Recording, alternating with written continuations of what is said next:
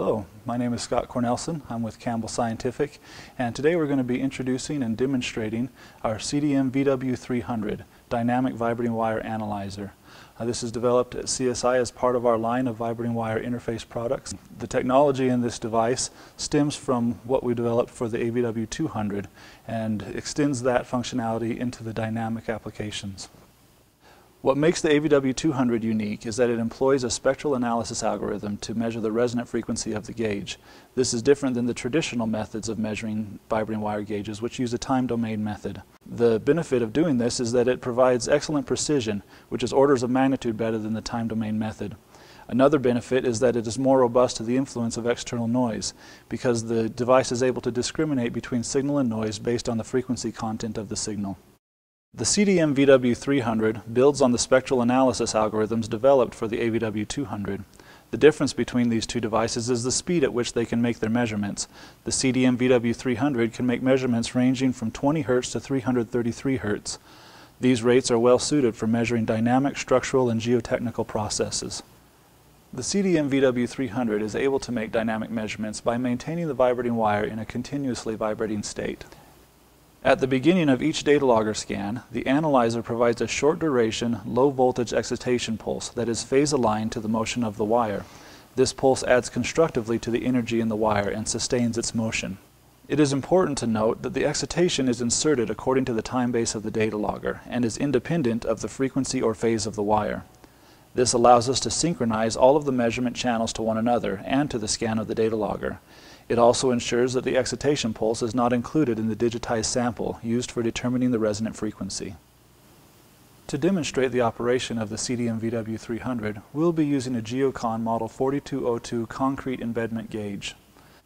This gauge is designed to measure the compression strain in a block of concrete. The nominal resonant frequency of this gauge is approximately 2.5 kHz. We have installed one of these gauges in a small pillar of concrete. The pillar is about 7.5 inches across and 14 inches tall. The gauge is oriented vertically in the pillar. For this demonstration, we are sampling the gauge at 50 Hz, which has a noise level of approximately 15 mHz RMS. For this gauge, 15 mHz equates to approximately 25 nanostrain of noise. Given the geometry of this pillar, 25 nanostrain corresponds to roughly 10 nanometers of compression. Now let's look at the data streaming from the CDM VW300.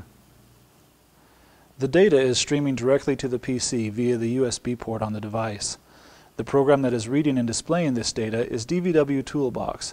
This is a free, application-specific software tool designed for demonstration and evaluation of the dynamic vibrating wire interface. The vertical units on this graph are in microstrain, and the graph is scaled to show 4 microstrain overall. I will now stand on the pillar and jump several times and collect the data.